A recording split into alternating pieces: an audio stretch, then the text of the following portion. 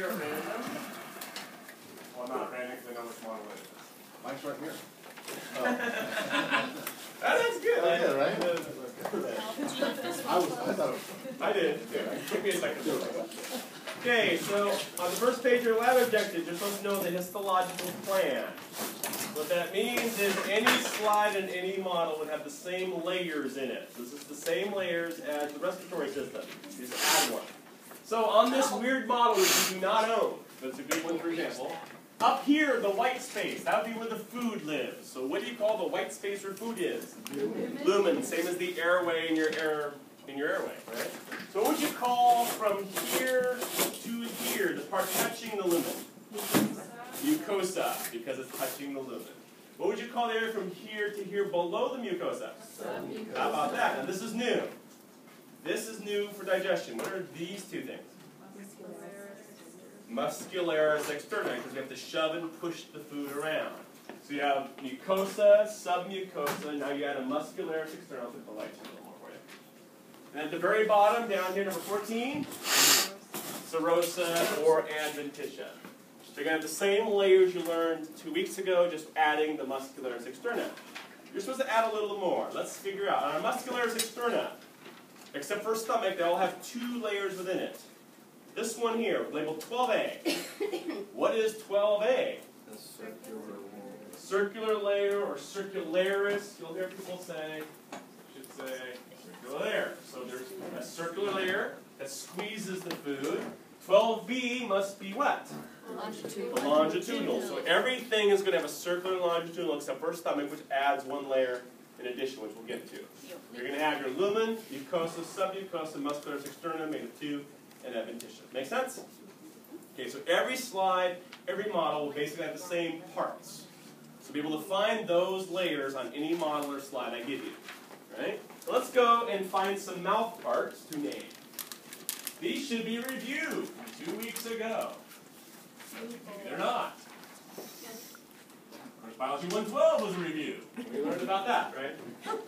Okay, so everything on the list is pretty much what you had with breathing, except for a few here. What do you call those things in English? Labia means lip in doctor speak. Okay, you can't see them on, but where are your frenulum? Frenulae. Yeah, those little, the septa that separate that. Where's the vestibule? Between your Where your cheek and gum, where your Copenhagen goes. That space where you put your chew. Right? It's the entrance way. Okay, for the arches and stuff, there's a poster in the back you want to take a look at that shows you the arches. You have to look in someone's mouth to see the arch. So you can't see it on this. But we can see the glands. So I'm going to take this head, make it a little different. We're going to look at some salivary glands. Let's look at a salivary gland. Here we go. Tell me number 68. Parotid. Parotid, very good. Paraotic literally means by your ear. That's when you bite a lemon, you'll feel that contract. So there's going to be one, number 70, at the corner of your jaw. Submandibular. Submandibular. And then there would be one under your tongue, which is not shown on this model. What would you call one under the tongue? Sublingual. So there's always 3 salivary glands. Parotid, submandibular, sublingual. Kind of like that. Make sense? So those you have to see new. You know about the pharynx, you know about all that, you know the tonsils. So we're just going to scroll down to the esophagus and the stomach. Let's go find an esophagus and a stomach. Gotta be? Where's my favorite model? Okay, so the esophagus is above number 2. We're going to focus on the stomach. So, tell me about, area 3. What would you call that? Cardiac region, because it's near your heart to some Roman somewhere. Alright? Number 8, this little area right here. Fundus, one of my favorite words. Bea fundi. Poochie. That's what that means. Some poochie out part. Right? So 8 is your fundus. You have fun with your fundus. Tell me about number 9. Body. Body means the middle. Okay, number 11. Pyloric region. So it's near your sphincter. This is the sphincter. So anywhere from about here to here, you can call the pyloric region. It's the end of the stomach. So cardiac's the beginning. If you follow the food, this is the end. Right? So which one would be the sphincter? 2 and 12. Well, 2 is the lower esophageal 12 sphincter. is the Good. low. And number 12 would be the polar sphincter. They just show it like that. Right. So let's do some curvature. Let's do number 14. Greater curvature. Big bend, literally, if you do it in Latin. So therefore, number 6 must be the Lesser. lesser. So you get big and little. The same wording goes to the next two. You have an omentum. There are 2. Greater. There's one that hangs off the greater one as an apron over your intestines. That'd be the greater omentum. There's one that comes up from this one to your liver. That'd be the lesser omentum. So this does not show the omenta, but they would be greater and lesser. There's only one model, which is back over there, that shows an omentum. Hey, number, let's find some. Number 15, my favorite word. Rugae. Guaranteed to be on your quiz. The bumps and folds in your stomach. And you can't see chyme, I hope. Is Right? that for absorption purposes or Stretch out your stomach. Oh. So as your stomach fills, they flatten and compress. Are you saying that the lesser omentum then is like above the stomach and the Yes. greater omentum is below? Yes, that'd be how I do it. So the rugae like wrinkles because Wrinkles, it's folds, okay. however you want to phrase it. Is that different from mesentery? Yes, mesentery is within the intestinal folds. It's holding the intestines as a big lump, but this would hang over them as an apron. Okay. So you have an apron and a mesentery, omentum and mesentery. Yes, a little bit. So they help. That's just a muscle there. So let's zip on down to small intestine. We'll just finish the big models first here. So tell me about starting here to there. What is that? Duodenum or duodenum. You can say either way. It's okay. First bend of your small intestine. I'm going to zoom in on a different model here. Should be this one. Yeah. So if you look at 491, this bend would be what I call duodenum. So that first kind of curve. Then there's a middle section which they removed here. What was the middle section? Jejunum. And the last part, number 521, would be the ileum. So you have duodenum, jejunum, and ileum are the 3 parts of your small intestine. Right? So we're going to find a few things in there. So we go back here. Back. Oh, too far. I want to go to this one here. Okay, this is showing a close-up of just the duodenum. Your stomach would be here. Jejunum's over here. And I want you to look at this number 18, right there. I click on number 18, it should get bigger. I did this once. There's a close-up of number 18. There's a hole there, a bump. Sphincter. What do you call that bump at number 18? Major duodenal papilla. Indeed, major duodenal papilla, meaning big duodenum bump. That's your big duodenum bump. And there's a sphincter there. What do you call the sphincter at the bump? Hepatopancreatic sphincter of Oddi. So literally, liver-pancreas valve. Because this is where your liver and your pancreas dump their solutions. That's not a sphincter we talked about in class about the food tube. There's a sphincter to control the liver and pancreas putting their fluids in the small intestine. So that's a major duodenal papilla with the hepatopancreatic sphincter. Right, so I go back. Right here is that little thing, and this is my pancreas and liver dumping stuff into my small intestine. That's only in the duodenum. Reading up, yes? So the papilla is just like a little bump, and there's the sphincter in that bump. Right. So the bump has nothing, or has everything to do with. Yeah, so if I just pointed to him and I didn't specify, you could put either name. If I say the bump, you want the papilla. If I say the sphincter, you want the sphincter. The mini-man right there on the counter, he has a very good papilla. You can see it from a mile away with your phone. So you want to look at his papilla. Papilla. So let's go down a little further. Let's go down to an ileum. There's some things I have to find in my ileum.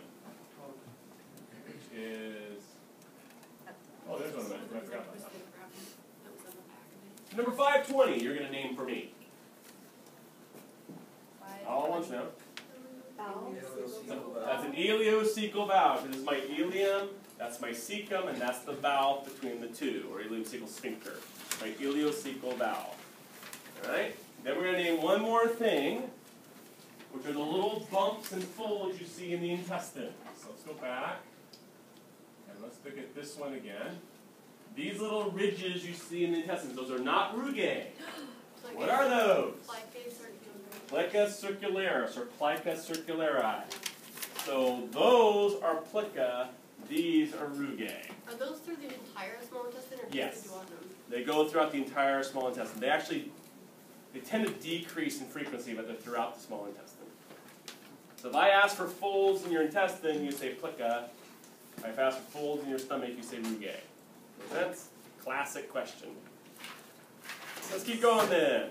Let's find some large intestine, aka colon. Same thing, same place. Doesn't matter which one you use. Let's find my colon. Where is my colon? Right here. Okay, so what you want to do on a quiz or test is take your finger, pretend it's poo, alright? You're going to start here. So, what is this little sac you're starting in? The cecum with the appendix hanging off. Then you're going to take your finger and go up. So, what kind of colon is this? Ascending. Then we'll make a turn or a flexure. So, which flexure would be here? Hepatic, because it's near your liver. It's on your right side. Then we'll go across, which I took off. Transverse. We make a turn or flexure here. Splenic, because my spleen is there. I'm going to go down, descending. And then make an S curve. Then I straighten out. And then I come out. There you go. You can't miss a colon if you just take your finger and name the way your finger's going. Alright? So let's name the white thing. Number 528. Or 526. What is it? Tenei coli. It means tension in your colon. It's a little strip that holds it all together and makes these bumpy things. What are the bumpy things called? Hostra. Not hosta, that's a plant. It's hostra. So each little bump, those 527s, those are the hostra, also called colonic segmentation. By the way, tinea is the white line. Tenei coli makes hostra. Or the trivia, the bumps on your poop are right there. All right? They'll never forget it. Oh my god. I was still in react. Biologists we're fun at parties. We're really Let's go back and find a greater omentum. I just realized there is a picture of that. Number 4 is your greater omentum. That's the apron that hangs over the intestines from the greater curvature of the stomach. So if you peel that off, the mesentery is the fat within the intestines, not over them. Between them. Little fat apron that shows the omentum here, and the mesentery over in there. So we got that, we got that, we got that. Okay, now we're stuck basically with some, we got some teeth. Let's do some teeth. Does the omentum just hang, or is it attached? It basically hangs. Okay. I was told by a surgeon that hangs, they just pull it up just like you pull up a shirt. So here's some teeth. You're supposed to know the teeth when you see them. So let's start with teeth number, not numbered or anything. This one, what kind of tooth is that? It's an incisor. How many would you have as an adult? 4. 2. Let's count. 8, right? There's 4 and 4. Right, so what you want to do for each tooth type is figure out how many you have in your mouth. Take your finger and bite it if you have to, right? Okay, so name this one. Canine, or sometimes called a cuspid. This one. Molar. Premolar, also called a bicuspid because it has 2 cups. And this one would be a molar. Alright, so you're naming incisor, canine, premolar, or bicuspid molar. So then you're supposed to name the areas within it. So let's do that. Everything like 2 and 3 together, the thing you floss and brush, what is that? That's the crown. The thing under the ground? Root. Just like it sounds, right? Under the ground is the root, right? Now, the thing that your teeth live in, what do you call a gum in dentist speak? Gingiva. Let's do number 5 on that model. What's 5 made out of? Enamel. Good. What is 6 made out of? Dentin. Very good. What do you call 8? The root canal. Yeah, the pulp cavity officially is 8. The root canal is 8A. So they're both the same thing. But this is just the cavity, this is the canal. So a root canal at a dentist, he's drilling out 8A. But isn't the root in it? Yes, it's in the root. But it's just a different name. What do you call the tip of your root canal? The apical. Apical foramen. It literally tips whole. Right?